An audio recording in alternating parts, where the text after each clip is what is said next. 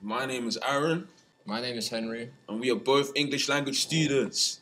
There are two 2 hours and 15-minute papers. In paper 1, there's language under the microscope, there's the topical writing issue, and there's comparing text.